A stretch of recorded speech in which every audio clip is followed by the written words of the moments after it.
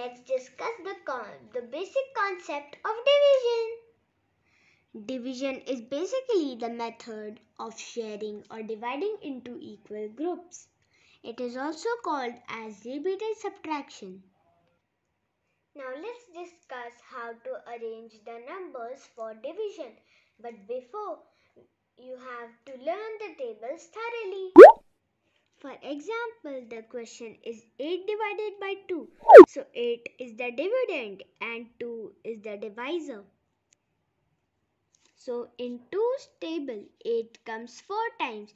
So I'll write 4 here as a quotient and I'll write 8 below the dividend. So if we minus these, the answer will come 0. So 0 is the remainder. So the answer of this question is 8 divided by 2 is equals to 4.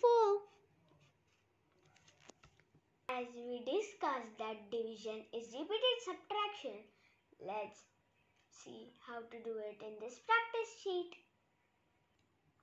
So let's take an example of 21 divided by 7. Now let's subtract 21 from 7. After subtracting 7 from 21, I got the answer 14. Now we will repeat this process unless we get the answer 0.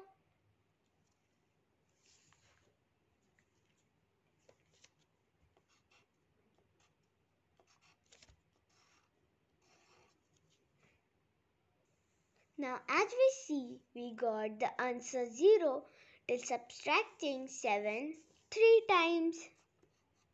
Once time, 2 times and 3 times. So we can say 21 divided by 7 is equals to 3. Now let's see the fact family of division. Any number divided by 0 gives us the answer 0. For example, 0 divided by 5 equals to 0. The number 2 fact is, any number divided by the same number gives us the answer 1. I have taken an example of 17 divided by 17 equals to 1. Let's see the third fact. The number divided by 1 gives us the same number as answer. For example, 4 divided by 1 equals to 4. If we take an example of 14 divided by 2 equals to 7, it will be same as 7 multiplied by 2 equals to 2 multiplied by 7. They both gives us the answer 14.